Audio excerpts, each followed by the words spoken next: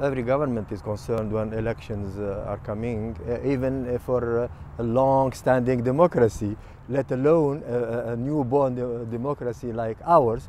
Yes, there is some concern from the security forces, from the people themselves, but we are counting on the wisdom of the Tunisian people, of the Tunisian electorate, of the Tunisian citizen, men and women, to give not only the Tunisian people, but the whole international community who have their eyes on our experience. As I said, it will probably going to be a bellwether, a model for the others.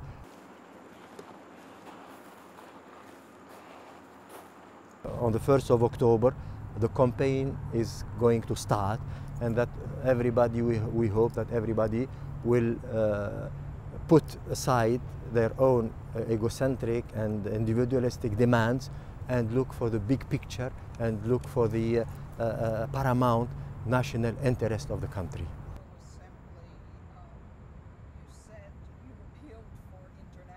If the Tunisian experience takes roots and succeeds, I'm sure in Egypt, for instance, like the revolution started in Tunisia, democracy also will take roots in Egypt and also in Libya, because you know the wind of freedom knows no borders.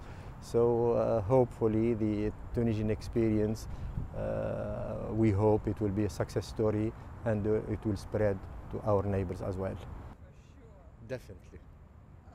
One of the other big impacts on... The only gate for Libya was from Tunisia.